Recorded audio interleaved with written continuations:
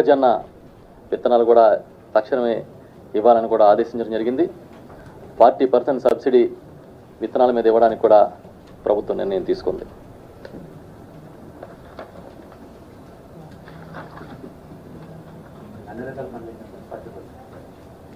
ప్రస్తుతం ఈ 2 డిస్ట్రిబ్యూషన్కి సిద్ధమయ్యాయి.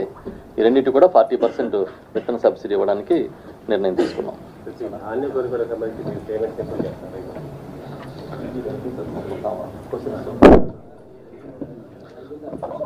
ఒక నిమిషం అన్నా. నిన్న ప్రతిపక్ష నాయకులు చంద్రబాబు నాయుడు గారు పాపం అధికారం కిందాక మా సహచార మంత్రి గారు చెప్పినట్టుగా మామూలుగానే ఆయన గజని అధికారంలో ఉన్నప్పుడు కూడా ఇప్పుడు ఇంకా అధికారం కోల్పోయి పాపం ఇంకా ఏం అర్థం కాక పరిస్థితులు అర్థం కాక రకరకాల కామెంట్లు చేయడం జరుగుతుంది. నిన్న చెప్పడం కూడా జరిగింది. సాగునీటి కోసం మేము ఏదో ప్రాజెక్ట్స్ని మొదలు పెడితే వాటిని ఆపేస్తున్నారు. రాజశేఖర రెడ్డి గారు ప్రాజెక్ట్ స్టార్ట్ చేసిన అన్నీ కూడా నేను కొనసాగించాను. పోలవరం రాజధాని వాటిలో కూడా అభివృద్ధి అయిపోతే మొత్తం కూడా కుంటిపడిపోతుందని రకరకాలన్నీ కూడా నిన్న ఆయన మాట్లాడి లీగల్ ఇవ్వడం కూడా జరిగింది. ఈరోజు ఆయన ప్రతిపక్ష నాయకులకి మేము చెప్పేది ఏంటంటే ఆపేస్తున్నామని ఎవరు చెప్పారు? మేము కొనసాగించట్లేదని ఎవరైనా చెప్పారా? గుమ్మడికాయలు దొంగ ఎవరు అంటే భుజాలు దౌడుకున్నట్టు మా నాయకులు చెప్పింది స్పష్టంగా we are going to go in a transparent వే. ఈ ప్రభుత్వము ఒక ట్రాన్స్పరెంట్ విధానాన్ని జ్యుడిషియల్ సిస్టమ్ అని తీసుకొస్తున్నాము ఈ టెండరింగ్ సిస్టమ్స్లో. దీనివల్ల అవినీతిని అరికట్టే అవకాశం ఉంటుంది. ప్రతి ఒక్కరు కూడా చూసుకునే విధానం 7 రోజుల పాటు మేము దాన్ని డిస్ప్లే చేస్తాం. ఎవరైనా కూడా అభ్యంతరాలు మీ పార్టీ వాళ్ళతో సహా అభ్యంతరాలు తెలపచ్చు. తెలిపించిన తర్వాత ఇట్ గో ఫర్ టెండరింగ్ అని చెప్పి మా నాయకుడు స్పష్టంగా భారతదేశంలో కానీ ఎక్కడా లేని విధానాన్ని తీసుకొస్తానని చెప్పడం జరిగింది. జరిగిన తర్వాత plus almost we have finalized a committee, expertised committee వేయటం జరిగింది. ఆ కమిటీ ఏదైతే ఈ వర్క్స్ మీద మీరు హడావిడిగా ఎలక్షన్స్ టైంలో 2-3 నెలల్లో ఎన్నికలు అయిపోతున్నాయి, ఖచ్చితంగా ఓడిపోతామని ఒక భయం పట్టుకొని ఏదైతే మాల్ ప్రాక్టీస్ జరిగినాయి అని చెప్పి ప్రజల్లో ఒక ఇది ఉంది, అందరిలో కూడా ఇది ఉంది. దానికి సంబంధించి జగన్మోహన్ రెడ్డి గారు చెప్పింది ఏంటంటే yes we are going to keep N expertise committee వేయబోతున్నాం. దాని మీద తప్పకుండా ఖచ్చితంగా మీకు ఇబ్బంది ఎందుకు, మీకు భయం ఎందుకు? మీరు నిజాయితీగా మీరు ఖచ్చితంగా స్పష్టంగా కానీ కరెక్ట్గా చేస్తుంటే మీకెందుకు భయం, ఉలికెందుకు? ఈరోజు దాని మీద వేసి ఖచ్చితంగా కానీ కరెక్ట్గా కానీ జరుగుంటే ఖచ్చితంగా those projects will be moving forward, ముందుకు వెళ్తాయి. ఈరోజు జగన్మోహన్ రెడ్డి గారు చెప్పేది ఏంటంటే ఏదైతే గత ప్రైస్ ఎస్కలేషన్, డబుల్ ఎస్కలేషన్ చేయటం ఇవన్నీ కూడా జరిగినాయి కాబట్టి దాని మీద మేము ఒక ఎక్స్పర్టైజ్ కమిటీ వేయడం జరుగుతుంది. ఇవన్నీ కూడా ఇంక నుంచి ప్రతి టెండరింగ్ సిస్టమ్ని కరెక్ట్గా చేసి ప్రభుత్వానికి ఆదాయం రావాలా, ప్రజల డబ్బుని కూడా వేస్ట్ కాకూడదనే విధానాన్ని ఈరోజు జగన్మోహన్ రెడ్డి గారు తీసుకురావడం జరిగింది. దానికి సంబంధించి ఏదైతే గతంలో మీరు 100 రూపాయలకి అయితే ఈరోజు దానివల్ల ఎస్కలేషన్ అన్నీ కూడా చేయి ఈరోజు 70 రూపాయలకు 80 రూపాయలకు వస్తే ఏదైతే ఆ మిగిలిన డబ్బు ప్రజల డబ్బు ఉపయోగపడుతుంది అనే దాన్ని తీసుకురావాలని చెప్పి ఒక కమిటీ వేయటం జరిగింది. దట్ ఈస్ కూడా అండర్ జ్యుడిషియల్ కింద టెండరింగ్ సిస్టమ్ తీసుకురావాలని చేయడం జరిగింది. అదే కాకుండా రాజశేఖర రెడ్డి గారి పనులు చేసినవన్నీ కూడా మేము జరిపించాం. ఈరోజు మేము జగన్మోహన్ రెడ్డి గారు స్పష్టంగా చెప్పింది పని మొదలు కాని పనులు, టెండరింగ్ సిస్టంలో ఉన్న పనులు, 25% ఉన్న పనులు ఏదైతే ఉన్నాయో అన్నింటినీ కూడా చెక్ చేయబడటం జరుగుతుంది. కరెక్ట్గా ఉంటే ముందుకు సాగుతాయి.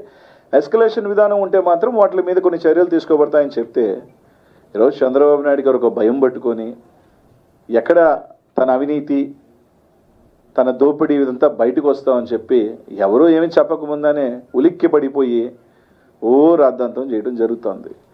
ఖచ్చితంగా ఈరోజు మేము ఒకటి అడుగుతున్నాం ప్రతిపక్ష నాయకులు చంద్రబాబు నాయుడు గారిని, మీ ప్రభుత్వంలో 5 సంవత్సరాల్లో ఒక్క మేజర్ ప్రాజెక్ట్ అయినా కూడా మీరు ఓపెన్ చేయడం జరిగిందే? ఎక్కడా లేదు.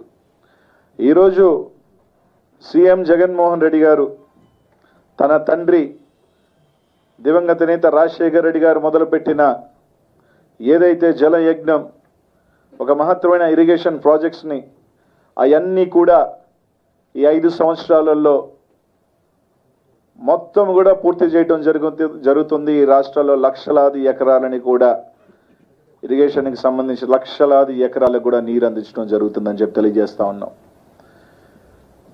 ఈరోజు ఇంకా వచ్చి ప్రభుత్వం వచ్చి దాదాపు 12 రోజులు 13 రోజులు అయింది.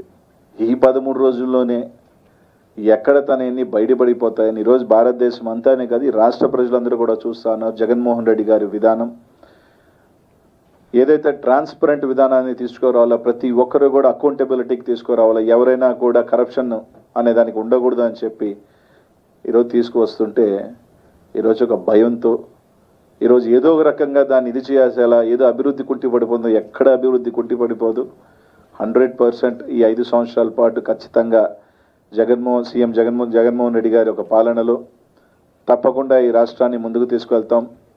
పోలవరం ఆగిపోతుంది, రాజధాని ఆగిపోతుంది. ఎందుకంటే నువ్వు రాజధాని పోలవరంలో పెద్ద పెద్ద దోపిడీ జరిగానే పేపర్లు కానీ మీడియా కానీ అన్నీ కూడా ఘోషించడం జరిగింది మొత్తం కూడా. సో అన్నింటి మీద ఎన్ని మాల్ ప్రాక్టీస్ జరుగుతున్నాయని కూడా కమిటీ వేస్తున్నాం. వేసిన తర్వాత ఖచ్చితంగా 45 days తొందరగా రిపోర్ట్ వస్తుంది. రిపోర్ట్ వచ్చిన తర్వాత నువ్వు నిజంగా మంచి చేస్తుంటే, నిజంగా కరెక్ట్ ఉంటే యూ విల్ కమ్ క్లీన్.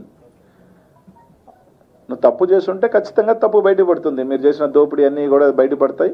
ఆ డబ్బంతా కూడా ఆదా చేయడం జరుగుతూ ఉంది. అవన్నీ కూడా జరుగుతాయి. కానీ తప్పకుండా చంద్రబాబు నాయుడు గారికి వాళ్ళతో పాటు ఉన్న ఎవరైనా మంత్రివర్యులు ఉంటే వాళ్ళందరికీ కూడా టైం అనేది ఉంది. 2 months ఒక 2.5 నెలల లోపల మొత్తం కూడా committee will give the report. అన్నీ కూడా ఏదైతే బాగున్నాయో అన్నీ కూడా ముందుకు వెళ్తాయి. ఈరోజు 5 సంవత్సరాలు గమ్ముకుండిపోయి లాస్ట్ 4 నెలల్లో హుటాహుటినా మళ్ళీ మా గవర్నమెంట్ రాదని చెప్పి మీరు ఇచ్చినవి ఖచ్చితంగా క్రాస్ చెక్ చేయడం జరుగుతుంది. అంతే తప్ప ఇక్కడ జగన్మోహన్ రెడ్డి గారు వెరీ క్లియర్ పర్టికులర్. అన్ని ప్రాజెక్ట్స్ తన తండ్రి స్టార్ట్ చేసినవి కానీ ఇంకా కూడా ఏదైతే అవసరమైన అన్నీ కూడా ఖచ్చితంగా ఈ 5 yearsలో కంప్లీట్ చేయడం జరుగుతుంది.